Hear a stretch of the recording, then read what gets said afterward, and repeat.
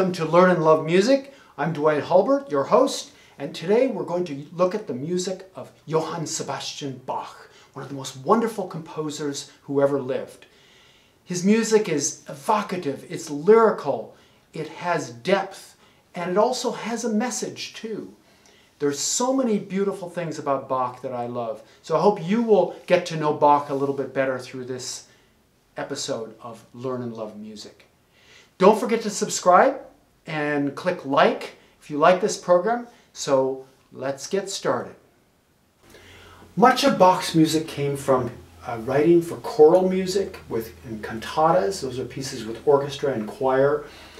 But as pianists, we like to take those beautiful themes and put them in piano arrangements. And Ferruccio Busoni was one of those pianists who did arrangements of Bach. And what's wonderful about these pieces is that what Bach did is he would write a beautiful flowing line that was an accompaniment to a chorale or a tune, sort of hidden in the middle of that line. And that's exactly what Bach did in this very famous piece, Jesu, Joy of Man's Desiring, because after we hear that opening, we hear this tune. And this is from and here's the flowing line again.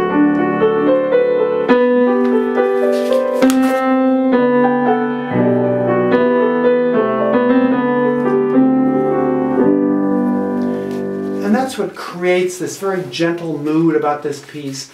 And it makes it one of the most popular pieces ever written for the piano, and also one of the most popular pieces written as a cantata or a piece with choir and orchestra. It's interesting because I'm going to be playing some other pieces, and just by coincidence, well, not by coincidence, but I chose pieces that were all in the key of G major. And I don't know what it is about this key, but it has sort of a gentle beauty about it, maybe just in the quality of the sound we get from that key. And I think Bach liked this key as well. One of the other things that Bach does, and it's sort of similar to Jesu, Joy of Man's Desiring, he writes pieces that are virtuoso pieces. This is another one called Rejoice, Beloved Christians, also has a connection to a cantata. And in this piece, we hear a running line.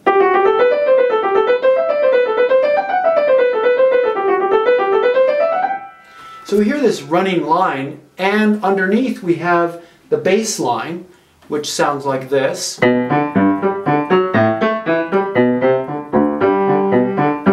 And that might be, for example, double basses in an orchestra, or it might be the cellos as well. But the genius of Bach is that he will find a way to put that melody, kind of bury the melody in the middle of those moving lines. So you hear this melody, it's a chorale tune, as many pieces by Bach are.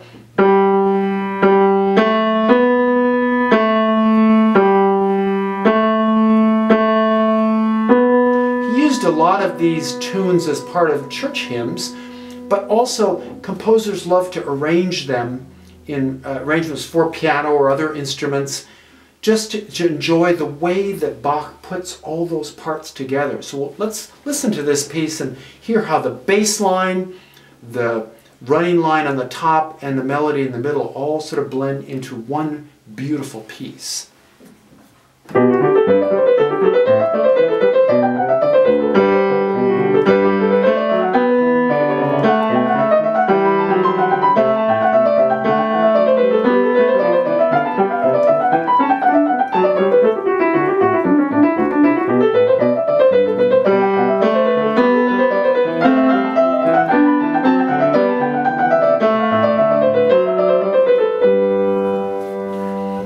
It's very clever. It's actually quite difficult to do too, because you have to feel like you're an organist sitting at the piano.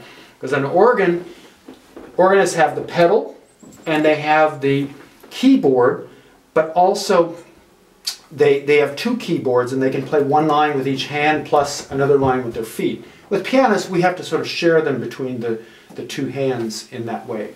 It's typical of Bach's works, this patterning of how to put voices together.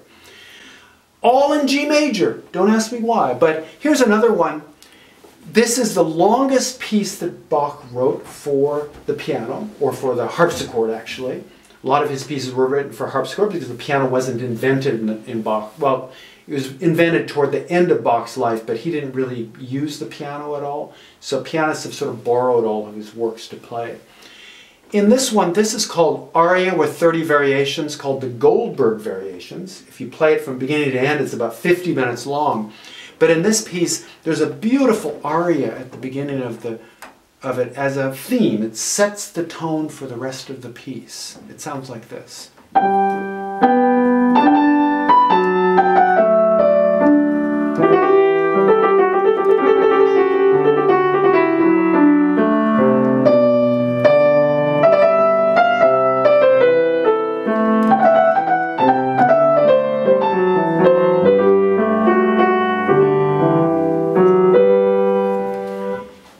It's a gorgeous piece, and he takes that one melody and he creates all these different variations. So, for example, I'll show you one of the variations of the 30 of them total from beginning to end. But he'll take that idea.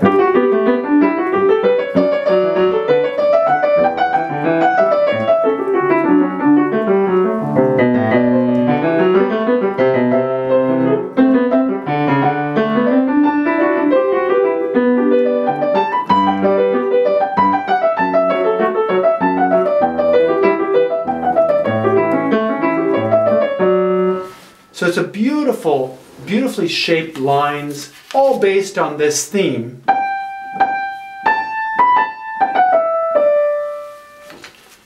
Always in G major.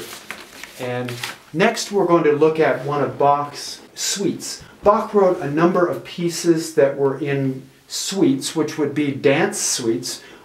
We have usually an Allemand, which is a heavier kind of dance, and then a lighter dance called the Courant. He also does a sarabande, a slow dance. So he wrote several sets of these, always in sets of 6. Each, the French suites are the kind of the easier ones, the lighter ones. There's also some English suites which are a little heavier touch, and also partitas are longer and more complex. I like the French suites because they have a kind of a lighter, almost, even though they call them French, they have almost an Italian character because of the lightness and character, lightness and touch. And he uses a lot of ornamentation, but most importantly, he uses these dances, these Baroque dances. And one of the things about the Allemand, it usually has this feel like step, step, flow, step, step, flow. So we hear in this piece, step, step, flow.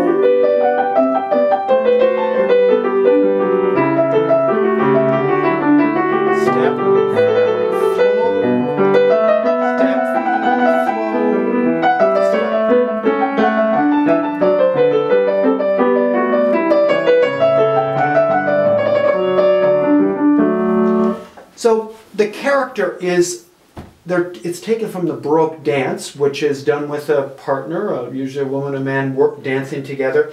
And there's a wonderful rhythmic feel to this music. And of course, each movement of the French suite has a different character. The Courant has a lighter.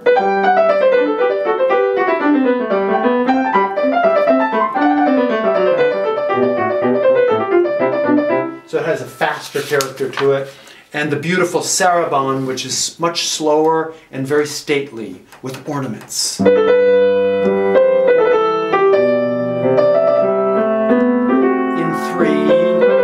1, 2, 3, 1, 2, 1, 2, 3.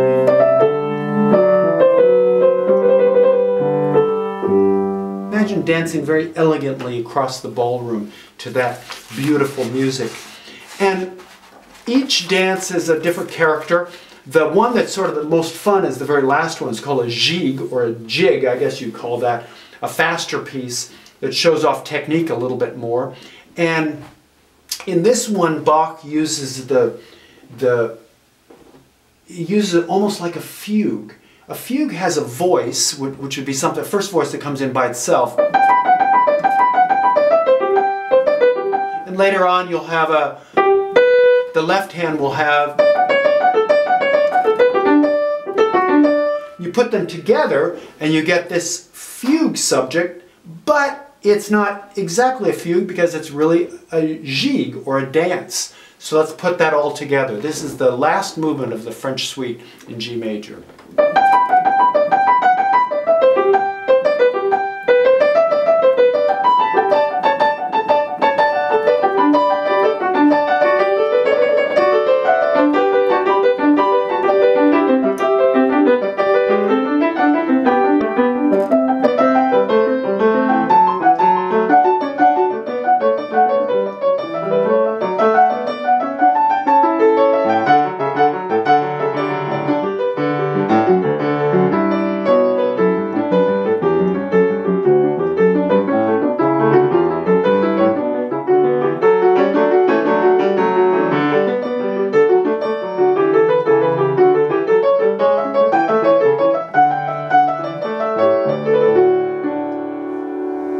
Very lively.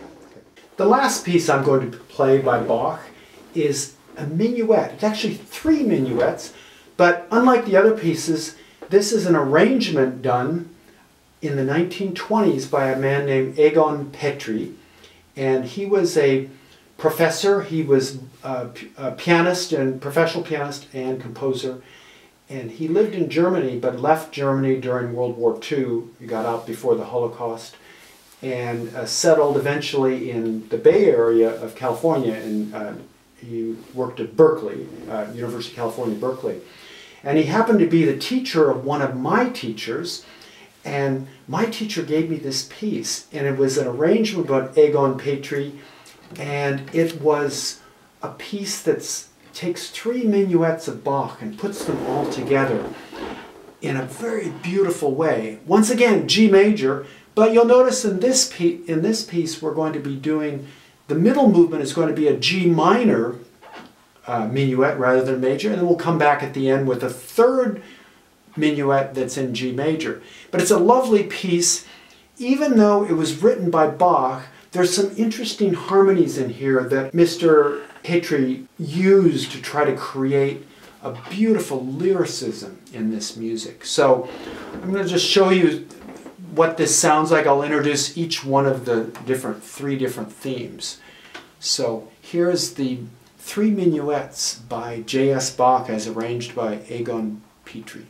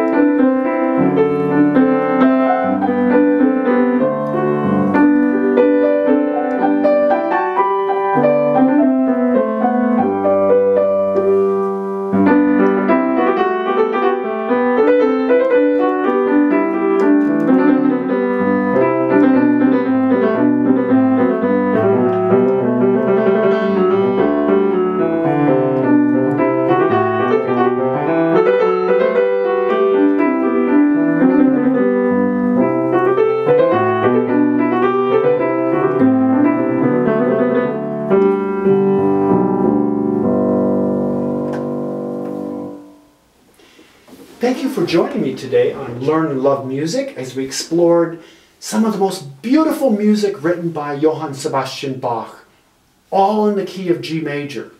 So I hope to see you next time on Learn and Love Music.